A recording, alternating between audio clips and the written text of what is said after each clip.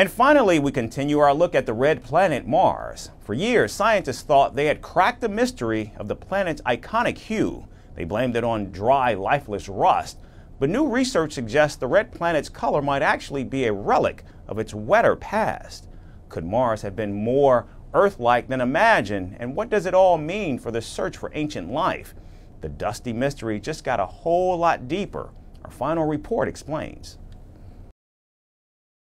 Mars has captivated human curiosity for centuries. With its striking red hue and dusty, barren landscape, it's no wonder it earned the nickname the Red Planet.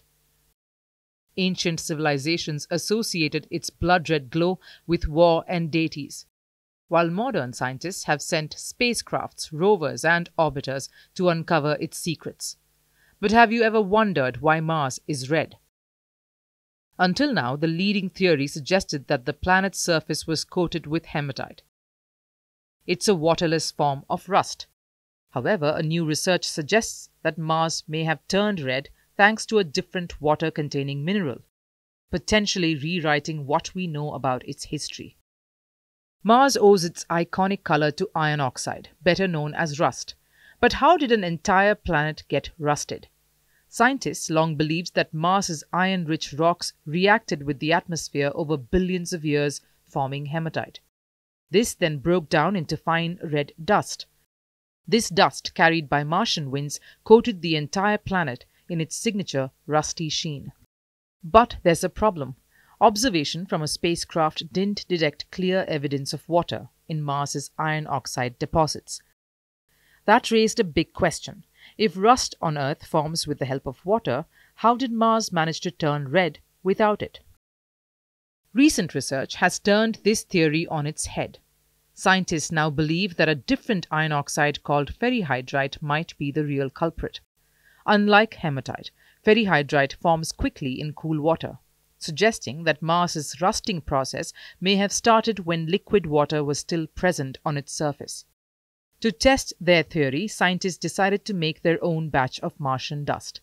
Using data from multiple missions, including European Space Agency's Mars Express and NASA's Mars Reconnaissance Orbiter, they synthesized dust with different iron oxide compositions. Then they ran it through high-tech grinders to match the size of real Martian dust particles, which, for scale, are about 1/100th of the thickness of a human hair. After analyzing their lab-made dust using X-ray machines and reflectance spectrometers similar to instruments used in Mars orbiters, they compared it to the real Mars data. The results? Ferrihydrite, not hematite, was the best match for Mars's red dust. This discovery is a game-changer. If Mars's rust contains water, it means that water was likely widespread on the planet, much later than scientists previously thought. And where there's water, the possibility of past life becomes even more intriguing. The findings suggest that Mars may have started rusting billions of years ago. This aligns with a period when Mars was transitioning from a wet world, with rivers and lakes, to the dry, dusty desert we see today. Scientists believe volcanic activity, melting ice, and water-rock interactions could have created the perfect condition for ferrihydrite formation. To truly crack the mystery, scientists need to analyze real Martian dust in Earth-based labs. Fortunately, NASA's Perseverance rover has already collected samples. Plans are in motion to bring them home through the Mars Sample Return Program. If all goes well, by the early 2030s, we might finally confirm whether Mars's redness is linked to a wetter past, and whether it once had conditions suitable for life. Until then, the red planet continues to keep its secrets, rusting away quietly under a dusty alien sky.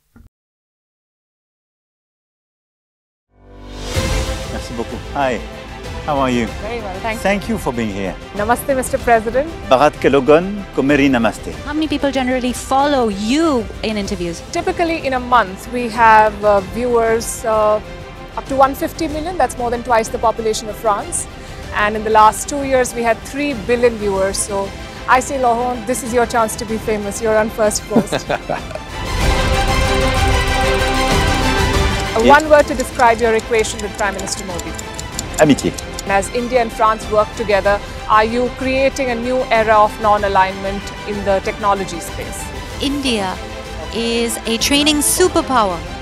1 million engineers a year, more than all of Europe and the US combined. So we have that partnership. We have a partnership on the environment and the economy. We also have civilian nuclear programs, and that is something we've developed far beyond the France-India relationship. So we want to work together on AI.